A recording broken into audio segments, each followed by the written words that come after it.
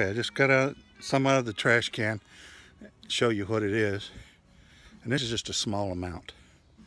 Real gummy, gooey stuff. Once I took that out, cleaned that out, and flushed the reservoir with tap water, we're on water softener, and I used softened water. The wipers work great. Go figure, huh? I'm going to wind up returning that motor to AutoZone, but show you how to access it. I still have it open.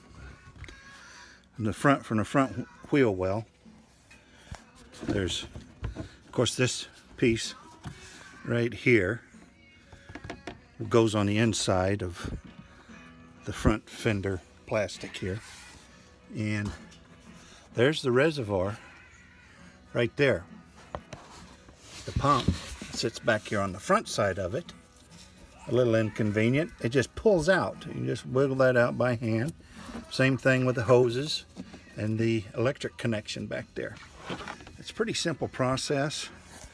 I've already got put back in. I'm lazy or whatever. I'm not going to go through all that through that again. But if it's something you can't figure out on your own, well, maybe you ought to have a professional mechanic take care of it for you. However, that's pretty simple to do, and there wasn't a whole lot when I researched it, because I like taking care of things myself, especially on this vehicle. It's been paid for a while. So anyway, hope it's been helpful. If there's any questions, float them off to me, and I'll answer what I can. But pretty simple fix. Windshield washer pump for a 2004 Ford Explorer 6-cylinder 4-wheel drive.